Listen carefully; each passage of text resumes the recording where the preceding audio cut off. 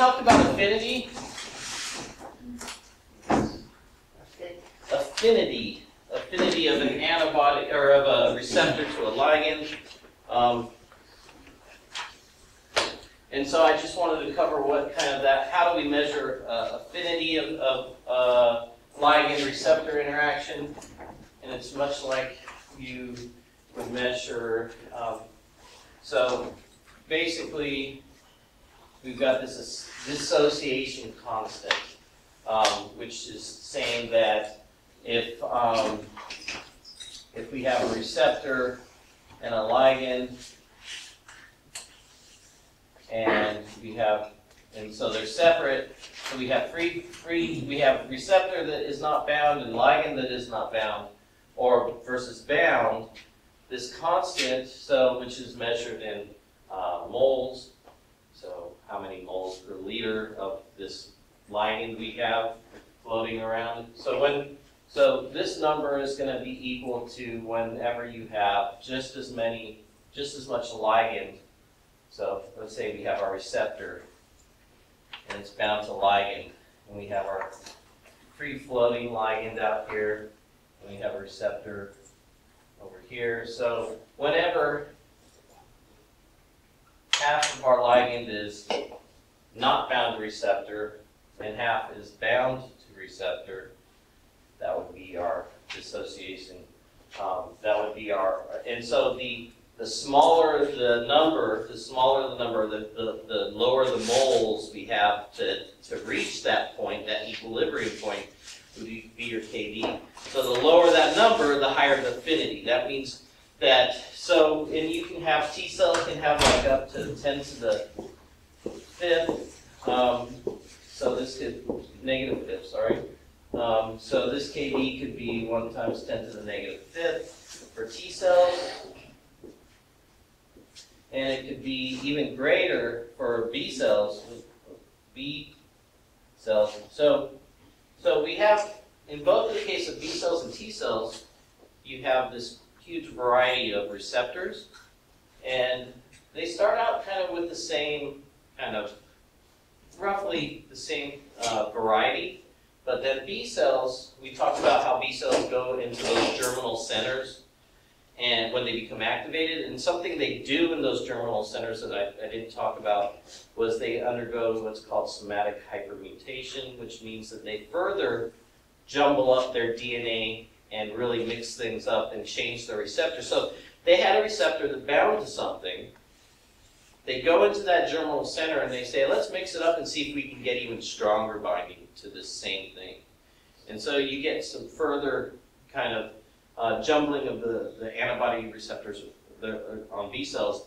And if they continue to have strong binding to that antigen, then those B cells will survive and make more B cells with the same receptor. If they don't, then they'll die off. So it's kind of like you're going through a process of positive selection again in that germinal center. So B cells can actually have up to 1 times 10 to the negative 12. So their affinity could be even greater. So that means that if we have 0.000, 12 zeros, moles of this ligand, as long as you have even that much, half of it will be bound to the receptor. And so, as I covered earlier, this ligand receptor interaction, it's not a covalent bond, so it's kind of this reversible reaction because it's this non-covalent bond, but it can bind so tightly that even if you just have a couple of these molecules floating around, they're going to be bound to that ligand. So that's kind of how we calculate, and the process to calculate that, I think that's covered in chapter 20, and we'll discuss, how they know or how they can quantitate that actual binding, or how much affinity something has. Now, again, like I explained, when you have a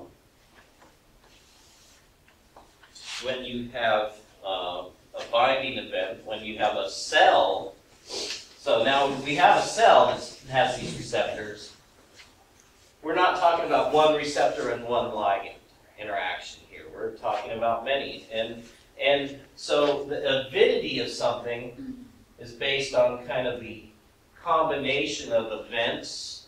So if I have two receptors and bound to two, then the binding is going to be stronger. And if I have a co-receptor bound that's also going to interact with this MHC molecule, let's say, that's going to also strengthen that interaction. And if I have, and if my receptor happens to be an antibody, like an IgM antibody, there's up to 10 binding sites for that antigen. So you're multiplying the potential binding. Now, it's not a 10 times more stronger, so the avidity isn't 10 times stronger than necessarily the affinity, because you still have limitations on location.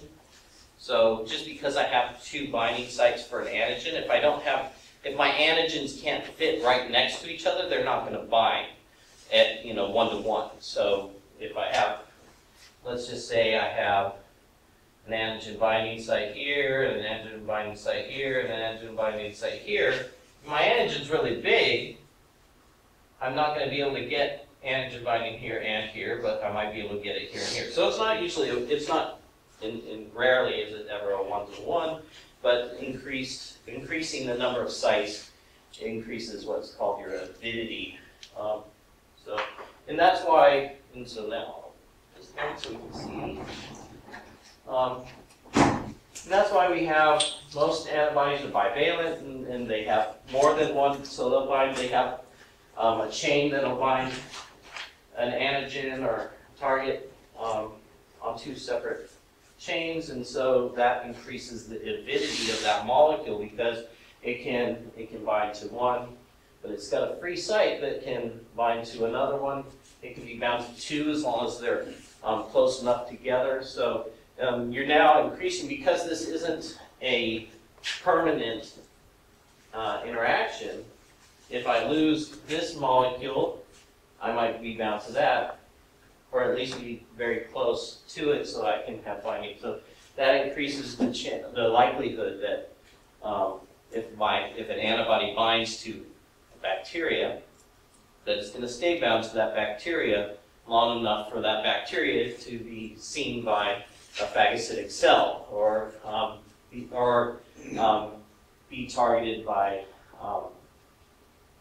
a B cell, and then be phagocytosed, and then broken down and presented to T cells. So it increases that chance. So the avidity is increased. So affinity, when we're talking about affinity, we're just talking about one ligand, how strong does it bind to one receptor. When we're talking about avidity, we can increase avidity. So avidity can change over time because, for example, with T cells, we can upregulate how many receptors, or we can upregulate these other adhesion molecules. So we can start making more adhesion molecules that are going to adhere to other cells if that cell becomes active. So we can actually increase the avidity if we see target initially. So we can increase that binding strength. Whereas like with a B cell, if a B cell undergoes hypermutation or somatic hypermutation in the follicle, and it actually changes the shape of its receptor, of its antibody, and it increases that would be an increase in affinity, because that individual receptor would bind more strongly to that ligand. But then if I class changed, so if I changed from one Ig molecule to a different Ig molecule, and that different Ig molecule had more sites to bind antigen, then my avidity would go up. So, kind of. Does avidity act like a multiplier, or is it more? It is a nonlinear multiplier. So it increases the strength of this interaction, but it's not it's not linear. So Again, and that's another thing, the naive cell that's going around, looking around, will have a certain, it'll be making whatever it needs to make to look. But then, later on, if it sees something, it may upregulate it may start making other receptors. In the case of IL-2, for example, naive cells, T cells floating around have an IL-2 receptor that has two IL-2 subunits that create this receptor. And that's the low affinity form. So it binds to IL-2, but not very strongly. So it takes a lot more IL-2 to stay bound to that receptor and signal through it. The thing to note is that those cells do have an IL-2 receptor, but it's the low affinity form. If that cell becomes activated, then it upregulates another subunit that strengthens that IL-2's affinity for IL-2. Now it becomes very sensitive, and it will soak up the IL-2 in the area. Something that I don't know that they cover in the book is T cells have this low affinity receptor on them, and if you flood, let's say we have T cells in a plate. If I flood that plate with IL-2, it will actually bind to that low affinity IL-2 because I've increased the amount of IL-2 in the area. And it will, even though it's low affinity, it'll still bind and signal through that IL-2 receptor. And actually, when that IL-2 receptor becomes activated, it will signal to make the other subunit of IL-2 that'll change it to a high affinity form of IL-2. So this is kind of a mechanism where T cells, if they're in an area of high inflammation or they're in an area where other T cells are becoming activated, the IL-2 concentration in the local area increases to where it can bind to even the low affinity and signal through the low affinity form of IL-2 receptor, and that will upregulate the other chain of IL-2 and change it to a high affinity form of IL-2 receptor, and it will then basically signal through, and we'll talk about, it'll signal through that receptor, it'll upregulate transcription factors that will actually drive proliferation of those T cells. And in research, people have, and in the clinic, people have taken advantage of that. For example, they treat melanoma. One of the common treatments for melanoma is high-dose IL-2 treatment. It's not the most pleasant treatment because you're basically getting a really high-grade flu-like symptoms, or even more extreme, because you're inducing just this global activation state. But so for cancer, we kind of use IL-2, and we'll treat people with high-dose IL-2. And even for, if you're doing research on T cells, if you want to keep T cells growing in culture, you add IL-2.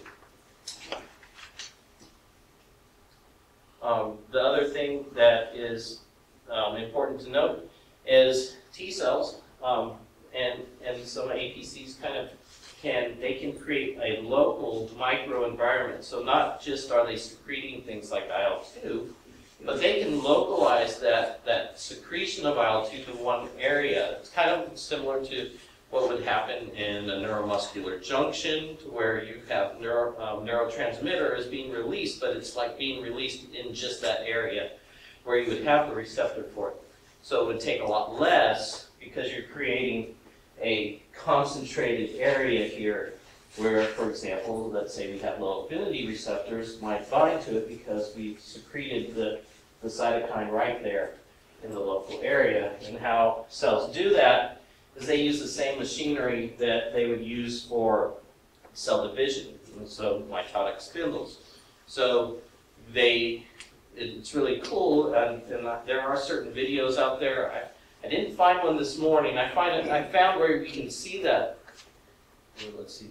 You can kind of see.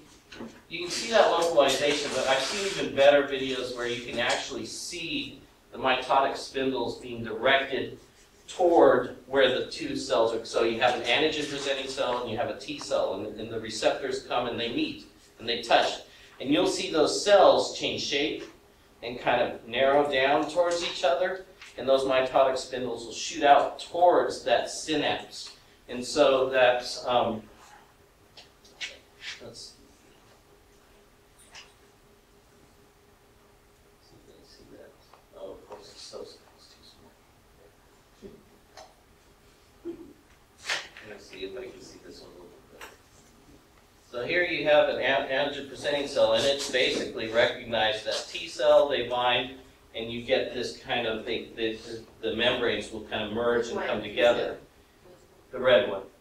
So, and this is actually not as good a picture as I've seen before. So I'll try and find something that is a good representation, because it is pretty cool. So what you get is these mitotic spindles. So you have all these vesicles in the cell, and these vesicles may be full of cytokines, so because they're being trafficked to the cell surface, maybe not directionally directed, but then you get these mitotic spindles that will shoot out, and they'll kind of push everything towards where the two cells are meeting. All the cytokine gets basic exocytose, and so you create this local area of activation. And so, does it shoot out like a fimbriae or like hammy, or is it a chemical? So it's making that spindle, and as Right. it puts that spindle together, you'll see it. It'll just extend out, and it will. So cells aren't just your amorphous bag of molecules. They have a lot of structure to them. There's a lot of scaffolding built in there, so it pushes that whole set of scaffolding toward that area, and it kind of ejects basically all the granules that are within the cell. So the Golgi, all the,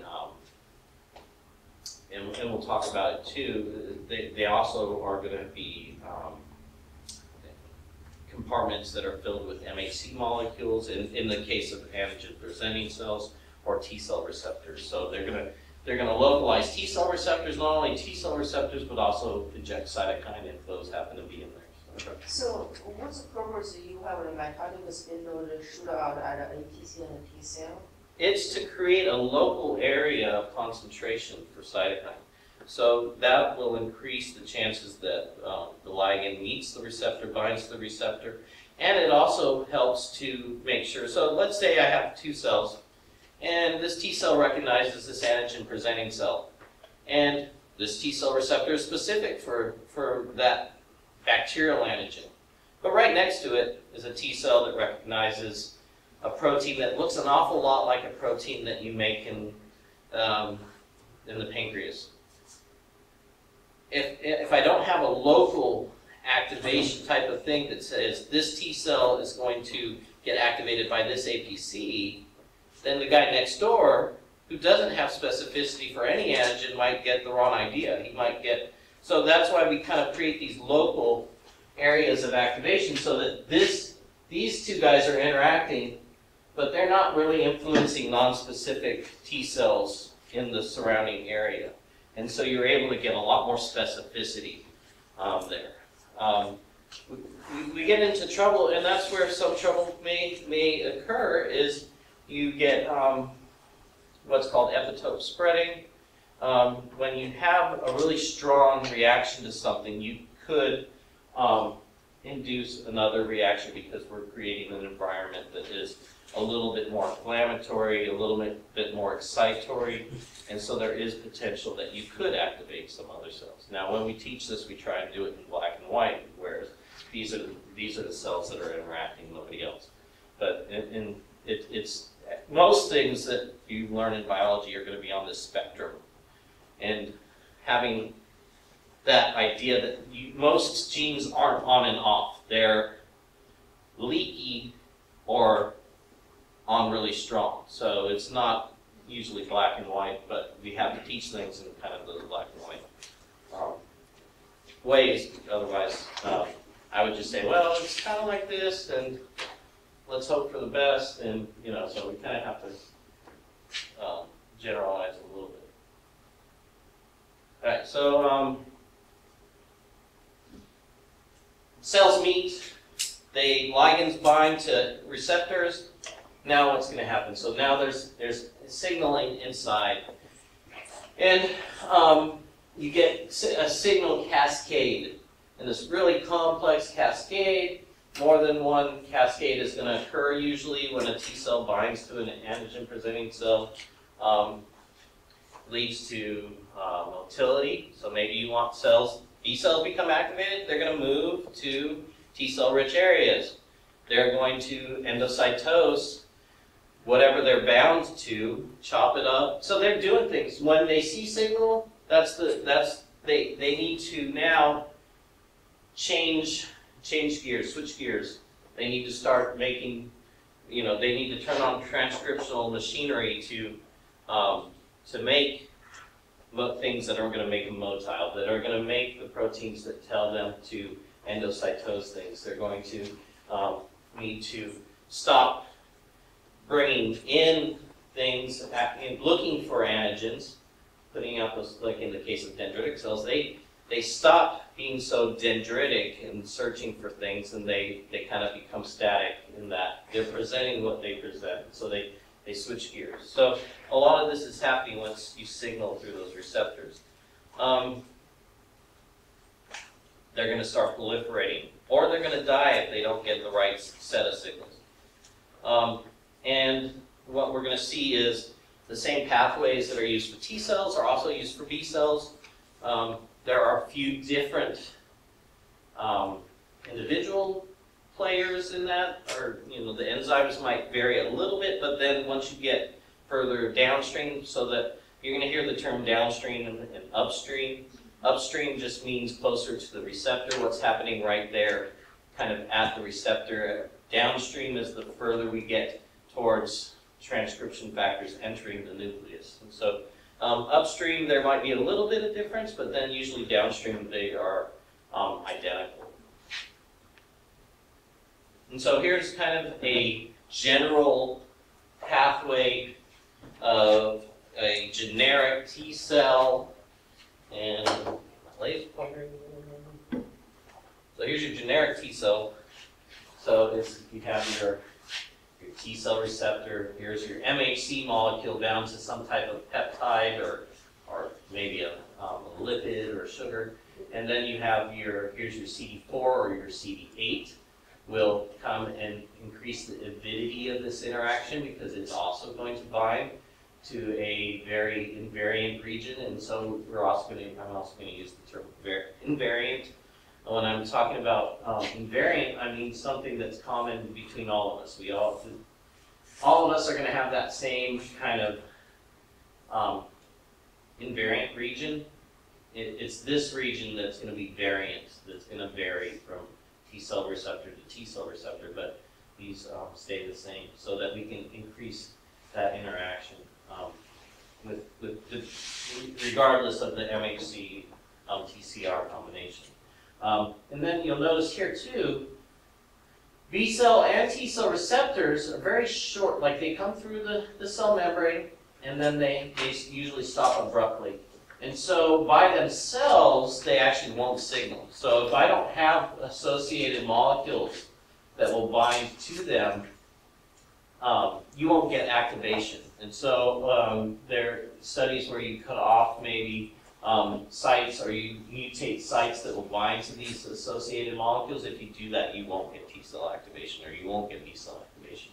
So they require all these other molecules to come in close contact with them. And here we have this red region is representative of a lipid raft region. Again, that's a region of high cholesterol, of different type of phospholipids. So the actual the lipids in this area are going to be a little bit different, and they're actually going to, those lipids, there are some specialized lipids that are associated with these rafts that will be involved in this pathway that will actually have some type of signaling function.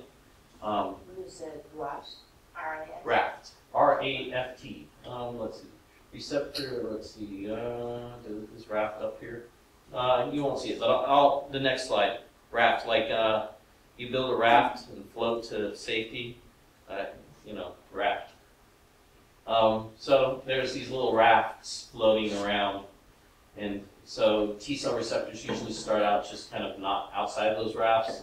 When they bind to ligand, they will localize to the raft, and there's raft-associated molecules that will be in those rafts, and also these T cell receptors will become closely associated with these other associated receptor-associated molecules. In the case of T cells, they're CD3 molecules, and so they come in contact, and then there are these sites that become phosphorylated, these ITAMs, and we'll cover that in a sec.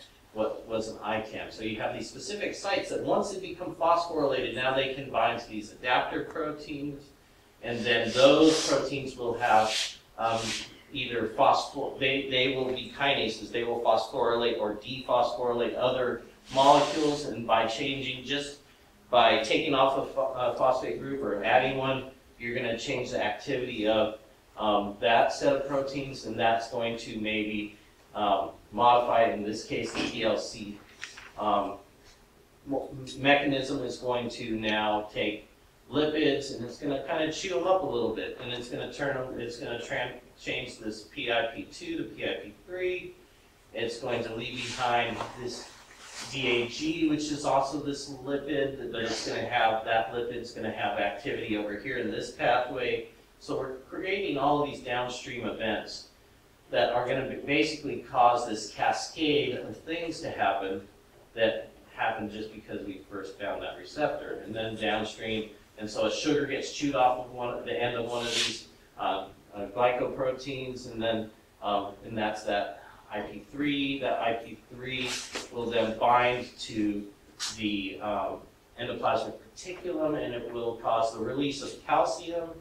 If you've taken AMP, you'll know that there are other cells, lots of different cells in the body that use the similar mechanisms of releasing calcium from the endoplasmic reticulum. In the case of muscle cells, we call it the sarcoplasmic reticulum, but that's how our muscles are activated, is release of calcium from the sarcoplasmic reticulum, and those calcium molecules are going to do something. So if you look in the cell, concentrations of calcium are very low, except for in the ER or outside of the cell. So there's mechanisms to open up channels inside the cell of draining calcium.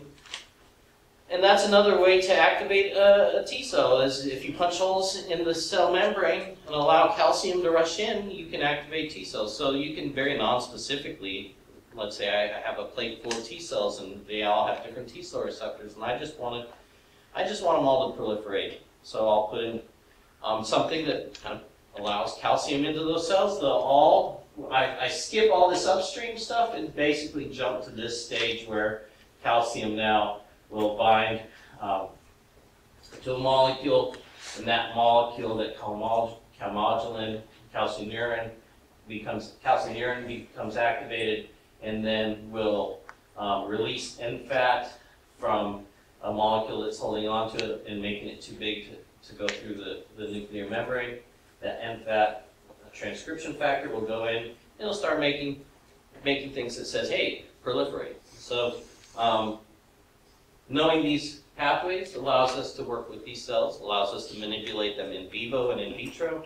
And so you have not only this pathway, but we have other pathways that are also upregulating other transcription factors. And these aren't the only things. We also usually have, and we'll talk about that in the next chapter, cytokine receptors. And so let's say this all happens, I may need also signaling through a cytokine receptor that is also going to upregulate other genes to say, because sometimes what will happen is when cells start to proliferate out of control, if they don't receive certain signals, they'll apoptose, they'll die. So so you have proliferation-induced cell death that might occur if this cell becomes active, but then he doesn't receive any type of inflammatory signal, or he doesn't receive IL-2, an IL-2 signal, that cell's going to die. So if I don't have the right cytokines in my dish or in my local environment, and I stimulate cells to proliferate, they might proliferate for one round and then die. So we have all these checks and balances in We place. need to know all this PIP, that. So these three pathways are going to be found in both T cells and B cells. It is good to kind of memorize this pathway. So that's what I'm going to do is basically I'm going to kind of draw these out in a way, and I'm going to make boxes. And I'm going to say I want you to be able to, if I give you this picture and I erase something that's in one of these boxes, you should be able to fill it in. So what are the notice? Yes, this is a good one to know. But do we need to understand what's PIP rule, PRC rule? It's always good to know, is this, I can't promise I'll have questions about it, but it's always good to know who's a kinase.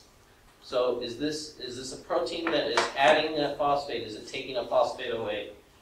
Is this thing a lipid? What kind of lipid is it? That's a good thing to know. Is it an enzyme? Is it a transcription factor? And that just gives you a better, kind of broader knowledge of what's going on here, pathway-wise. And so for T cells and B cells, these are the three important pathways to know. Which one is the PPC? So you have this whole pathway this starts with the binding. So this PLC basically from the CD3 molecule. So in the case, and I'll pull up a picture of that in a sec.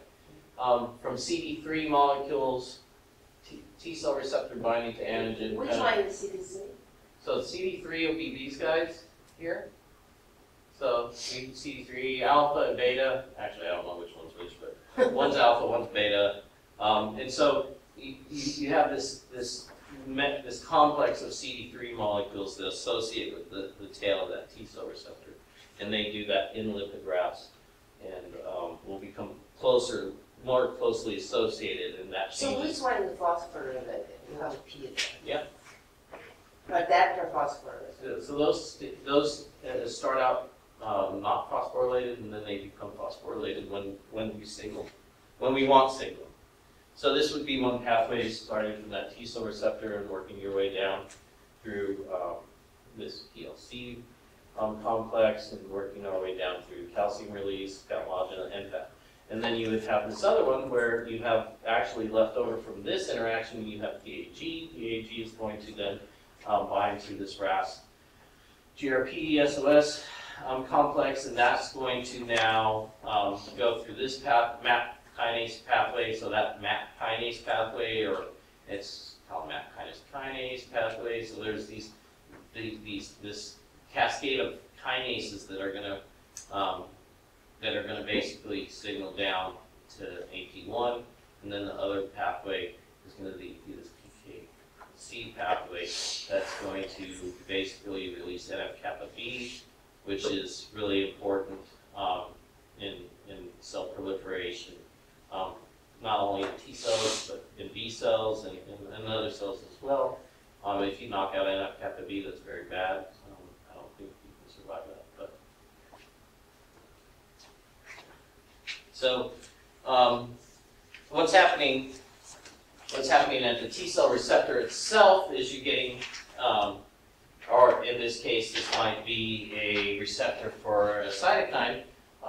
Common mechanism that happens is binding the ligand itself will bring these molecules together. It will cause them to dimerize, and that dimerization changes their conformation to the point where now they can either co-localize with things or change shape to allow kinases to add phosphates, and so basically you get this multimerization can occur.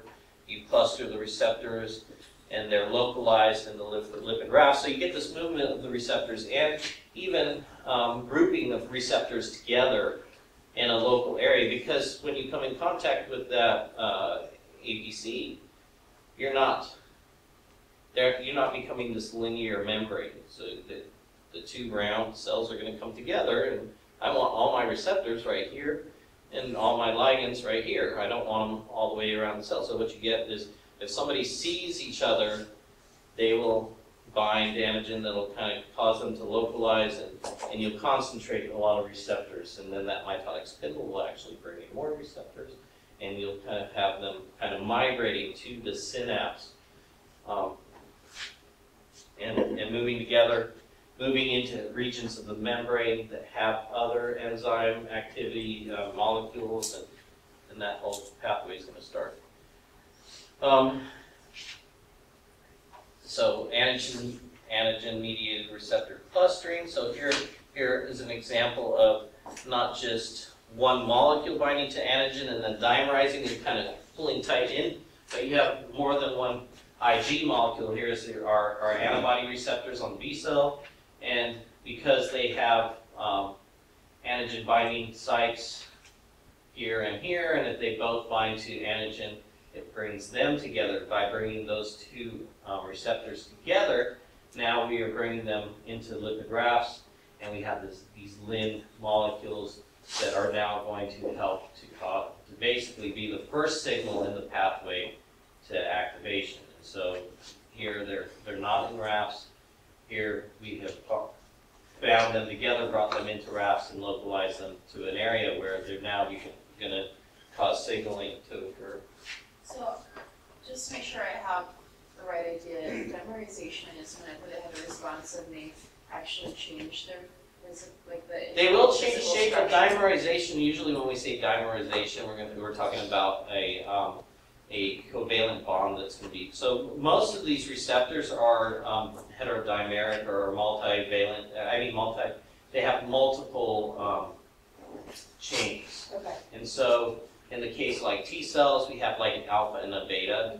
And so you have two chains that make up the receptor itself. And those two chains aren't necessarily attached, but if they see antigen, then they'll actually dimerize. They will now become bound to each other. So it's Now, if I run that on a Western, and I look for bands, I'm going to see one large band because they're covalently bound to each other. So it's just the two chains of the receptors binding together, so it can bind the antigen.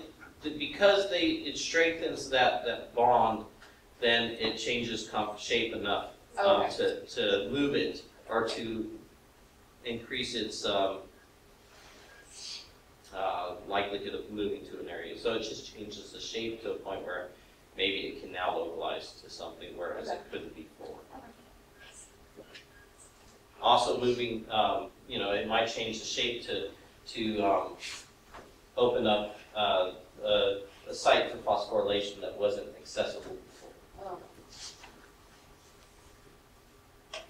So you've got these Lin, Blink, SYKs that are involved in signaling through B cells, and similar molecules in T cells with different exact molecules. So like these lipid rafts, so if we're looking at the fluid mosaic of a lipid membrane, you get these areas that are stiffer because they have a lot of cholesterol in them. They have other lipids in them that actually may have proteins associated with them that then when they come in contact with the T cell receptor might cause activation. So co-receptors are really important. Also, as I explained, B and T cells have really short cytoplasmic portions that don't have that don't cause in themselves signaling, but B cells associate with these Ig alpha and beta molecules, and they have these sites that get phosphorylated on them.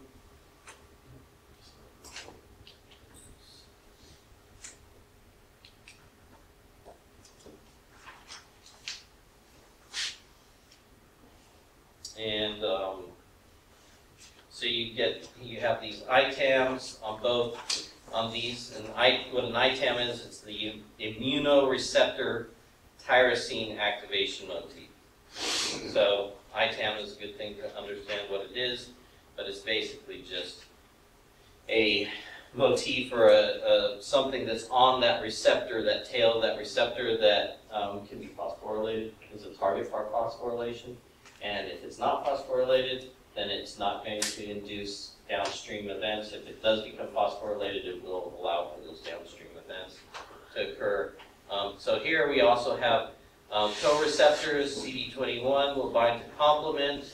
So complement, and we're going to talk about what complement is, but complement is the set of proteins that will bind to the constant region of antibodies. So antibodies have the variable, or the, where they have different specificities for antigen, but the tail is going to be the same in all of them, and that tail can bind to proteins that basically are big proteins that alert immune cells that something's out of place, and they will bind to receptors on cells so that cells can kind of, cells other than B cells can bind, like dendritic cells can bind to these MHC molecules that are floating around looking for things.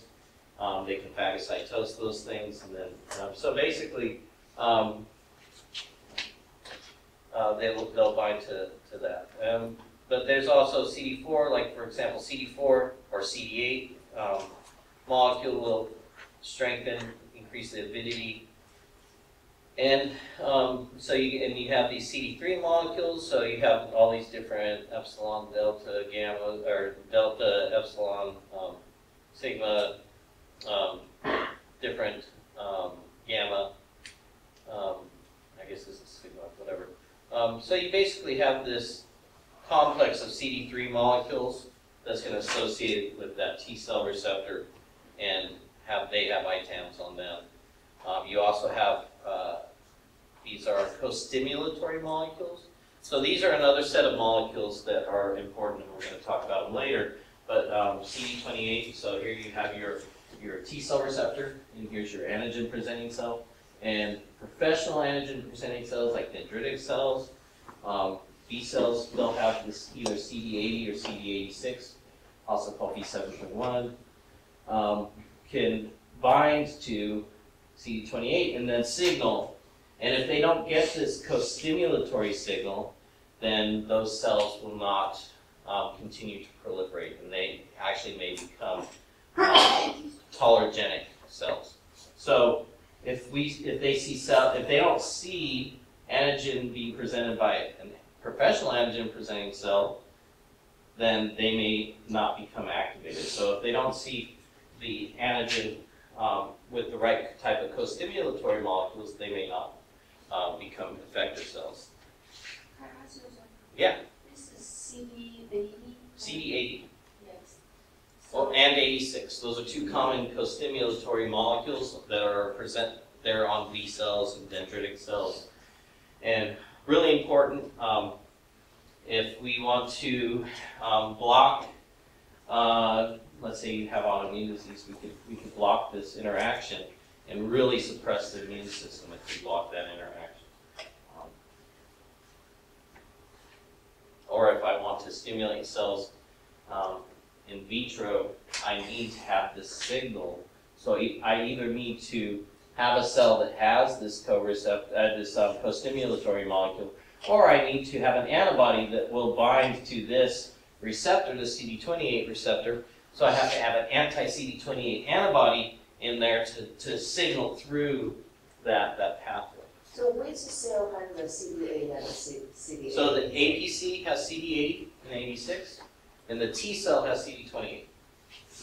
APC has the 86. Yeah. So T cell have 20.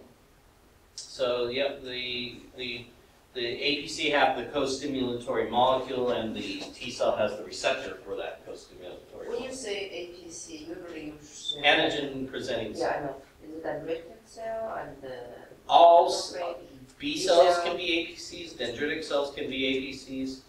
Other macrophages, some macrophages can be APCs. So these are specialized immune cells that are going to be in areas, and they're going to go to areas of inflammation. They're going to be the resident cells in lymph nodes, as we discussed. So dendritic cells are really important in lymph nodes. B cells are very important in lymph nodes. So they are professional.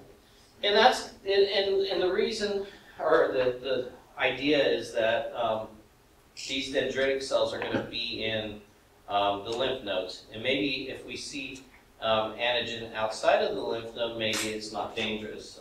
It might, so we're trying to kind of limit where we're activating our T cells. All right, so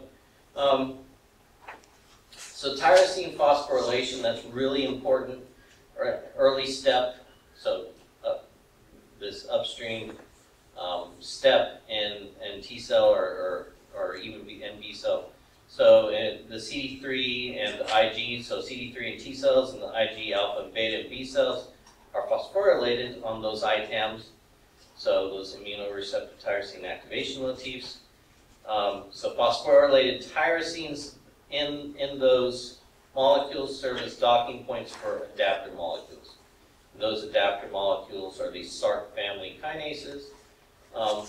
The Src family kinases are the molecules that will, those are the molecules that will phosphorylate and they can become active when they become, so it's kind of this, once they become activated, they will then activate themselves, and it's basically like a positive event that is going to now cascade. If one becomes activated, it can activate another, it activates itself.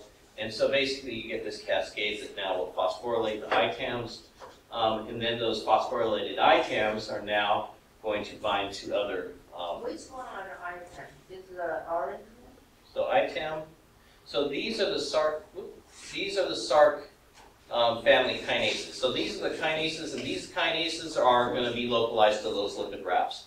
And so that's how we can keep from activating the receptor. If it's not in a raft, then it's not going to come in contact with these kinases.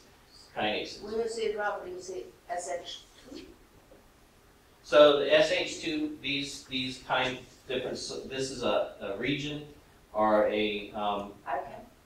of the Src family. No, that's not on the ICAM. I'm sorry. This so the ITAM is on the CD3 or the IG, and then this kinase is associated with the membrane or the lipid raft. And so when they come in close contact, now this kinase can now phosphorylate the ITAM. So the ITAM is not shown in this picture. These are the Src family kinases. And then what they do is they're going to basically adaptive proteins help gather members of the signaling pathway. Phosphorylation of the serine threonine residues is this common step. So you don't need to memorize these pathways. It's just good to know that this is this simple addition of a phosphate group is going to change the shape of the conformation to the point where they can now bind to some other molecule. And so we can easily remove or add phosphate groups to easily turn something on or off. So there's a lot of different Src family kinases, and a lot of research is put into what are the different kinases, what cells express them, and the interest is that, let's say we have cancer cells that are making different kinases than our immune cells. We have small molecules that can inhibit different kinases, and so if we know what kinases are, and so every cell is going to have kind of different sets of kinases. They all do the same thing, but they, by knowing what kinases are involved in what cells, we can actually have therapies that are really targeted therapies that are less broad than maybe a general chemotherapy. So the other player, so we talked about kinases. So after the kinases, we get we have molecules that are going to associate with those CD3 or CD8 IGs, and then we also have another important player are the phosphorylation of membrane phospholipids, and basically they recruit these proteins that have these pH domains to the membrane. So basically, PIP2 is an important one. So phosphatidyl and inositol may be phosphorylated. So this phosphatidyl inositol 3 kinase will now have become phosphorylated, have kinase activity. It will become, and PIP2 will become PIP3. Which can now bind to proteins with these pH domains on them. So now we can have so proteins that are normally in the cytoplasm of the cell, not localized to the membrane. We can now localize those cells to the membrane, and again, localization of mechanism right there at the membrane will now allow for them to interact with other molecules. So we're kind of creating this cascade where we're bringing in the molecule. We're either localizing the molecule we need, or we're changing its conformation so that it can signal to the next player in the pathway. Yes? Which one is PIP2 or PIP3? So here we have PIP3, because we've added a phosphate. So this is just so this is a cartoon of a lipid. We have our hydrophobic or hydrophilic head and hydrophobic tails, and then we have here's our tail in more molecular form, and then we have these heads. And that can become phosphorylated. So it goes from PIP2 to PIP3. So PIP2 and PIP3 are just lipids. They're, phospholipids. So, yeah. And so those are going to be associated with your lipid raft as well. So again, local, not throughout the whole cell membrane, but localized to those higher cholesterol-rich areas. So this is just creating the chain for the signal to move through? Yep. Another player is going to be, so this PIP2 then is further broken down by phospholipase C, or this PLC, and that causes, and that inositol triphosphate, or IP3. So it basically further chews off the sugar, and now so then it leaves behind this diacylglycerol. So it just leaves behind this lipid, and then the sugar, so the triphosphate. So it further chews off that sugar. That sugar now will go to the ER and release calcium. And so this is the next kind of step, individual step. And I'm just going to try to run through these a little faster because we're almost out of time, and I want to get through chapter 3, which we may or may not do. But calcium is released by the ER.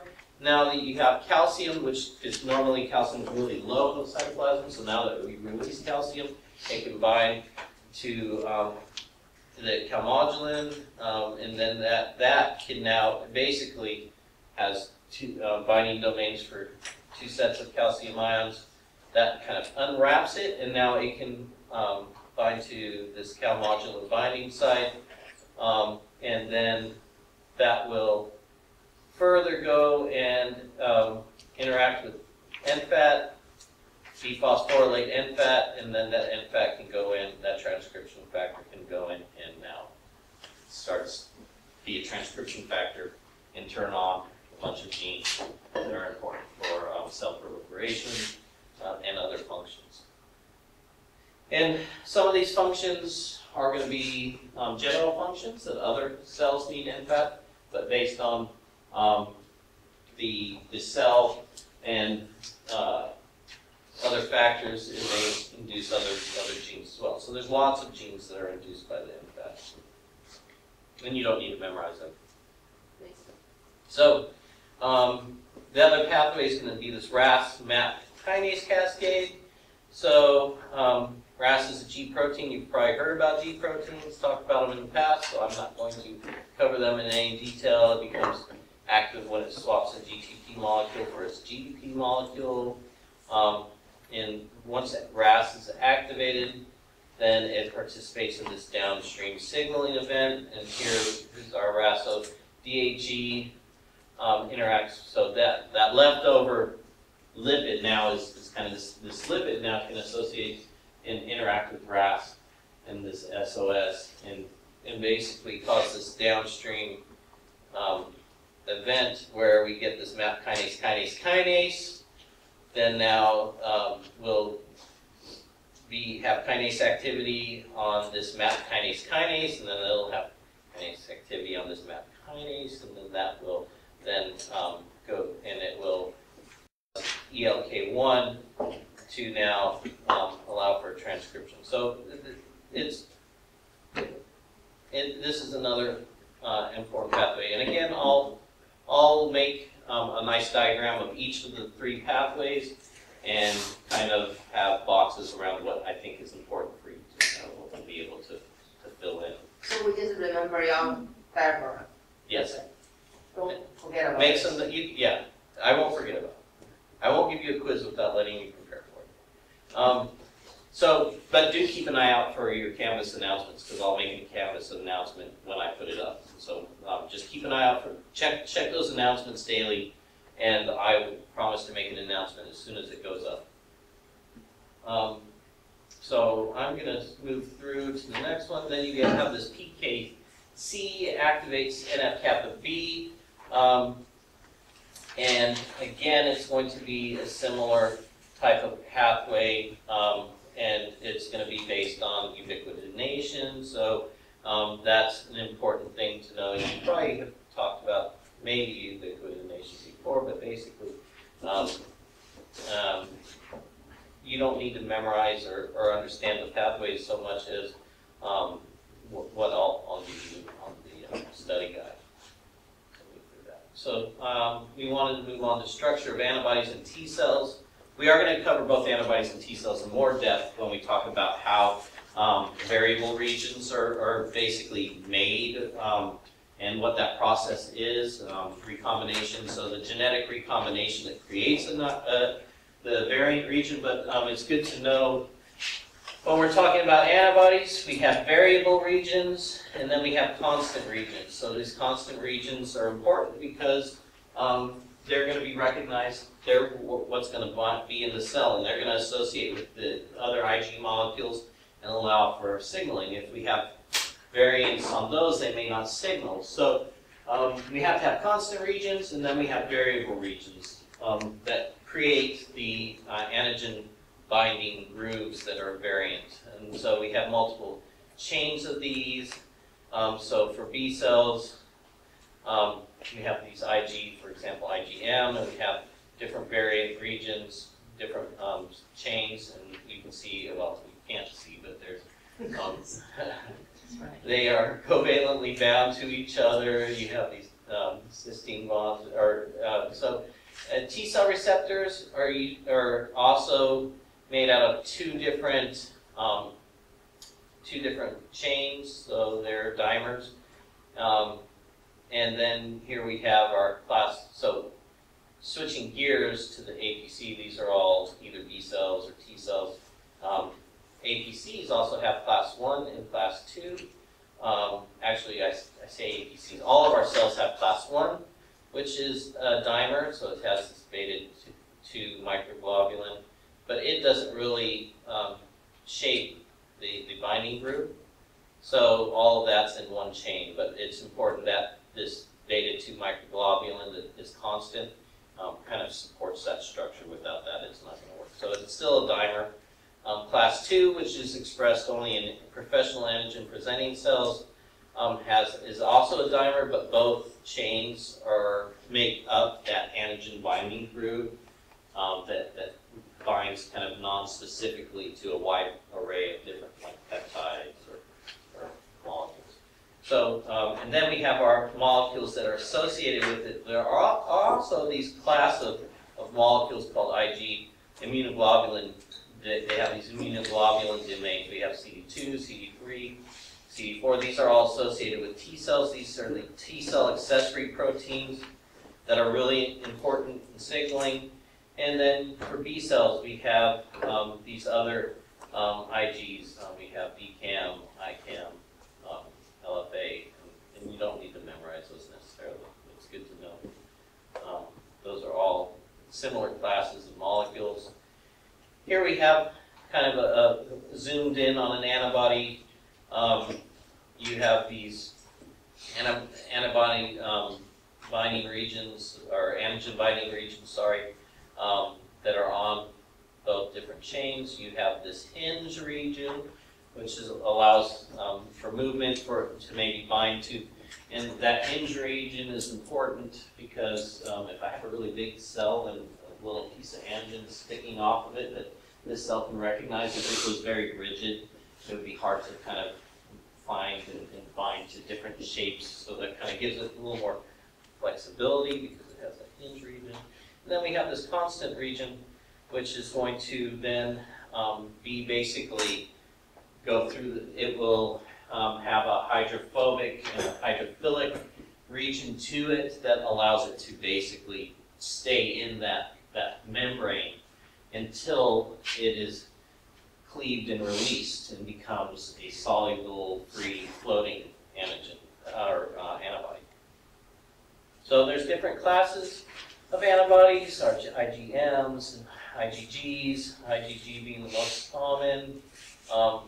IgEs, and some of these are associated with allergies. Some of them are associated with different events. We have IgM, which forms the pentamer, IgA. So different classes of antibodies.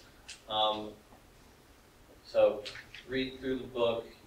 Here's a good kind of summary of what the different classes are, what type of, so they have different kinds of heavy chains. How many constant Ig domains do each of them have? You don't need to memorize this. And then we're going to call this one. nothing. I don't think I'm going to ask anybody Okay. to fill this out. So we'll talk about what makes up the variable regions and cover that in more detail, which is why I'm not going to focus as much on this chapter. I just want you to know kind of more. Have in mind when we're talking about T cell receptors or B cell receptors, you're talking in B cell, so you're talking about an antibody.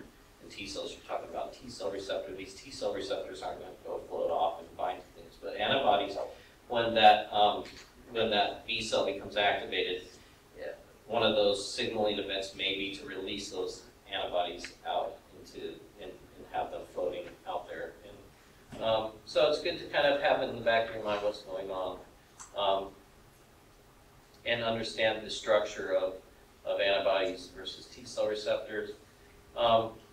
So just go through these on your own. Also go through them in the book. You have heavy and light chains. I'm really just jamming through this to see what's important and focus on what's important. And then signaling. So specific. So now looking at B cells versus T cells, the specific. Now again, you can see that we have this cascade. Now the kinases that happen to be specific for B cells are different. So this upstream site lins are going to be specific for B cells, whereas for T cells they're going to be different sets of kinases. But they're going to have ITAMs on the Ig molecules, just like T cell, the CD3 molecules are going to have ITAMs. They're going to, once we get down to this part of the pathway, or even up through here, this is going to be the same for B cells and T cells. Calcium is released, calmodulin, calcineurin complex, then we'll dephosphorylate the NFAT, and it'll go in, and then we have this PKC, which is going to, again, we specifically kind of covered that, interact with DAG, and then go into downstream and cause NF-kappa B to enter and become a active transcription factor. We have these G protein pathway goes through RAS, and it activates AP1. So we have this MAP kinase, and MAP kinase. So we have this whole MAP kinase path cascade that goes there. And then we have also signals coming through CD21 or CD19, which is associated with B cells, and basically causing cell survival. So if you don't get that signal, maybe you don't get that cell survival signal. So these are specific for B cells.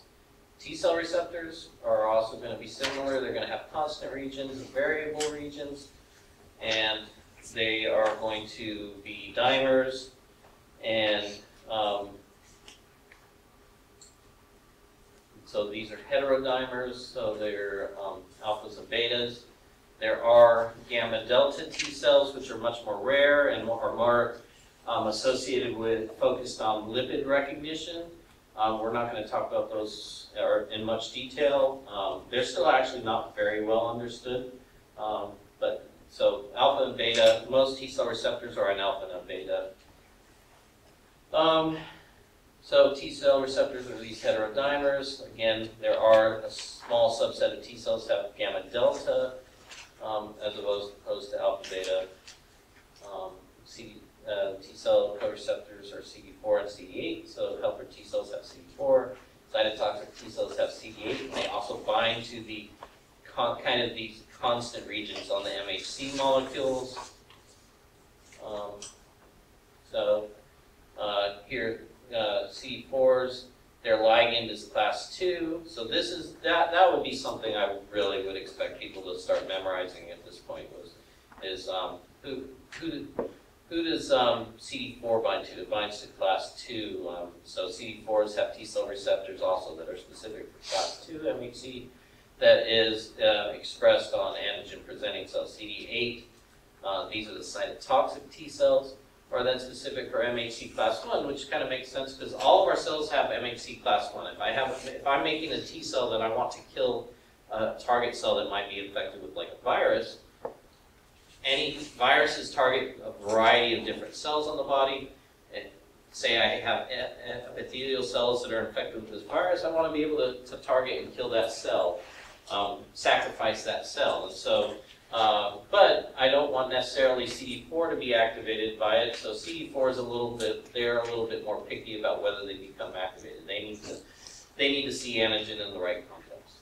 And you need those CD4s stimulating CD8. So CD4s will make certain cytokines that CD8s have to see before they become effector cells. So all these cells are talking with each other and making sure that we really want to attack something. These are also important, but not as important as those initial ones, although we're going to talk later when we cover specifically T cell activation versus B cell activation. We're going to talk about the CTLA-4 molecule that is upregulated and interacts with these co-stimulatory molecules, so it will actually be expressed later on, and we'll talk about why.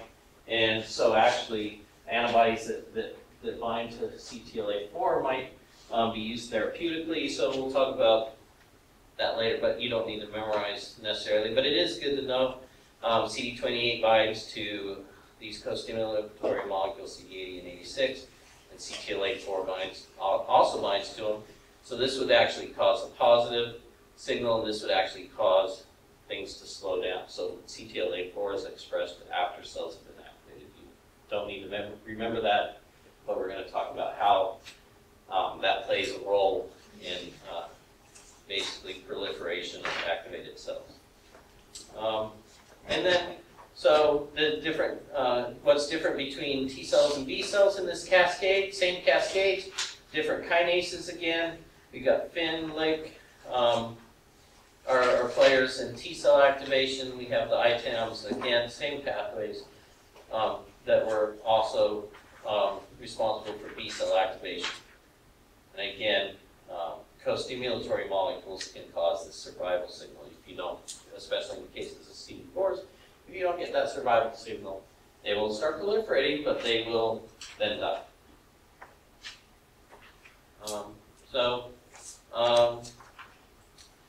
Signal transduction, it's complex. I will try and make some cartoons or simple diagrams of what I expect you to know, and I'll put that up. I'll try to get that out by tomorrow, and I will make an announcement when I do. So both B and T cells use the similar strategies, maybe different specific kinases, which actually is good for us because, again, we can target and turn down or shut down kinases specifically in T cells and B cells. Say I'm having a humoral response to something. Say I'm having allergies, or I'm having autoimmune disease, and it's humoral. It's not cellular based. So maybe I don't want to suppress my immune system, but I want to tell the B cells to chill out. So maybe I'll treat somebody with a small molecule that targets those kinases that are specific for B cells. So again, knowing a little bit of the differences, we can be a little bit more picky about what we're turning off. Differences lie at the level of the antigen receptor and the early membrane-linked events. And by understanding these receptors and early membrane differences, we can better understand how signaling and activation works in each lymphocyte cell type, and therefore create different therapies or be able to induce immune responses. Maybe we want to turn off the immune response, or maybe we want to enhance it. In the case of cancer, we want to enhance it. In the case of autoimmune disease, we want to turn it off. And therapies are going to basically, you're going to see these pathways that you've learned here are targets for lots and lots of therapeutic drugs. Antibodies, lots of antibodies out there that target this pathway. Lots of small molecules that target the kinases. Lots of antibodies that bind to the receptors in this pathway to either turn them on or block them from binding their ligand, in effect turning them off. So there have been a lot of these antibody therapies that have come out in the past 20 years or so. Herceptin for breast cancer.